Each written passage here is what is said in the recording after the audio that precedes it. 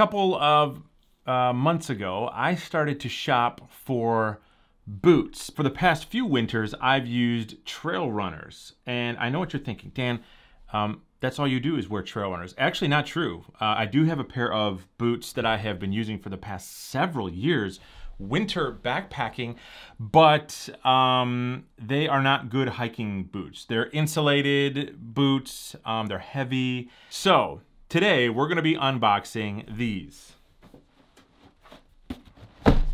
This is the Keen Ridge Flex. Disclaimer, I have opened this box up and I did try one boot on just to make sure it fit, like it was the right actual size, and it is. But I haven't really done any walking in them at all. Basically just looked at it, tried it on, and then threw it back in the box so I could unbox it for you guys. All right, so this is literally how they were packaged. And then green. I gotta be honest, I'm not super fond of green shoes myself, but they do come in a bunch of different colors. Nothing else in the box at all. These boots are actually very unique in that they are a flexible boot. And why these were so intriguing to me is because when I've gone hiking in the past, in the winter with boots on, I feel like the flexing part is always the most unique because boots are usually very stiff. But these, if you notice, have like almost like an accordion looking thing right here. And that has, it says something really small on there. I don't know if you could see that. Probably really difficult to see. I don't know, can you see it up here? But it says Keen Bellow Flex patent pending. So they have a patent on this right here. And according to Keen, this was in their tests flexed 1 million times and passed with flying colors. So like they literally took a machine, put this boot in it and flexed it like this. Now, oh wow, that actually does flex in the exact spot right there.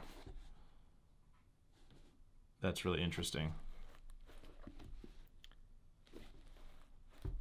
And that's actually really easy to flex, which is not what I was expecting at all.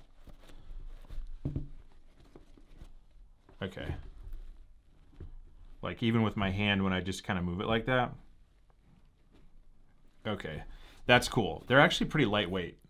How much do they weigh? Let's find out. Okay. Let's just set it on there. So they're 1 pound 6. Can you see that? 1 pound. I don't know if you can read that or not, but it says 1 pound 6 1/8 ounces. Is the other one the same weight? I just want to 1 pound 6 5/8 ounces. So yeah, they're pretty much identical in weight. Each boot, you never know. They are waterproof, which all year round, I don't know, people like waterproof. Some people do, some people don't. I, in the summertime and in the fall time and the springtime, prefer non-waterproof shoes, but I'm totally willing to try these out, especially in the wintertime when I'm hiking through snow and my feet get wet and then they freeze at night when it drops, you know, really cold. Oh, this is interesting. It's got this like heel lock right here. What is that? Okay, it's like a band. Oh, that's attached to the laces here. So like if I pull on this, what does that do? Okay. All right, so that's gonna pull and it's gonna lock around the back and then to the other side. So I'm not sure like how that's gonna pull onto there, but it, oh, and there's like a flex back here too. I wonder if it flexes back here. Oh yeah, look at that. It does. Interesting. So back here, because that's always been a problem for me with boots, like back here where like my ankle is, and I feel like when that's rubbing, I get blisters back here when I'm wearing boots.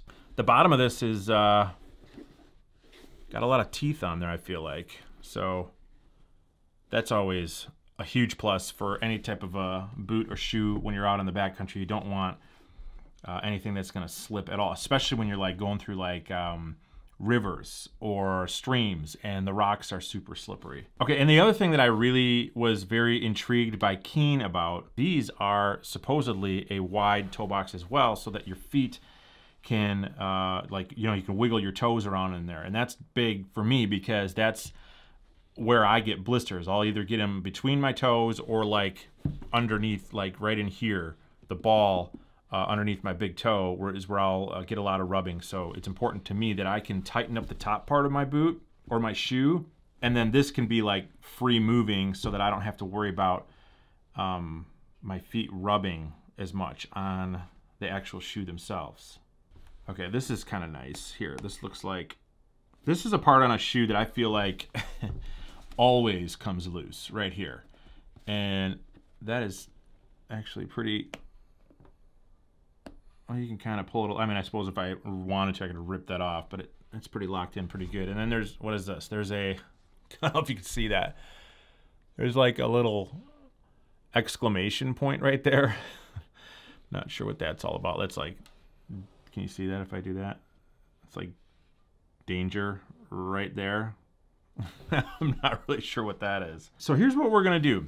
I'm gonna try these on, and I'm gonna wear these for the weekend just to kind of see how this thing flexes, which I am eager to try out because this is super, super flexible. I wonder if it's too flexible.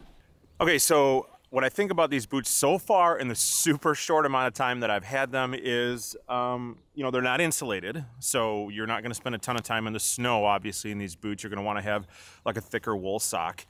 But what really is interesting is how they feel like a boot, like a boot while I'm standing here.